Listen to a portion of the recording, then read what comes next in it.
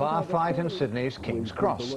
It followed an all-day drinking session with his Parramatta teammates and the captain of St George-Illawarra. On the field he's tough, but today Jarryd Hayne was subdued, preparing to tell King's Cross police how a gunman opened fire on him. Jarryd, how are you feeling? No comment. Pretty scary night for you, Jarryd, I'd imagine. It was 4:20 a.m. The shooter fired a single shot at Hayne in Ward Avenue, then jumped in a car and sped off. Luckily, the bullet missed its target. Hayne was walking with Eels teammates Junior Paulo and Willa Haraki.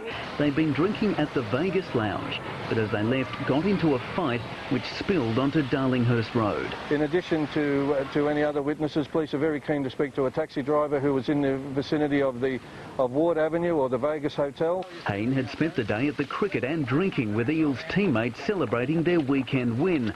Dragons captain Mark Gasnier was with them, but claims he left King's Cross just minutes before the violence erupted. Eels players have never been banned from coming to King's Cross, and the team says they're victims, not aggressors in this case. But team officials are furious they stayed out so late. They shouldn't be intoxicated at all. Sure, have a couple of drinks, as I said, at the cricket, but don't be intoxicated at King's Cross on a Monday morning at 4 o'clock. And it's not the first time Hayne has been in trouble. In 2006, he admitted biting a teenage girl on the arm in a Parramatta nightclub. He escaped with a $1,000 fine then. This time he was fortunate to escape with his life. Daniel Sutton, 10 News.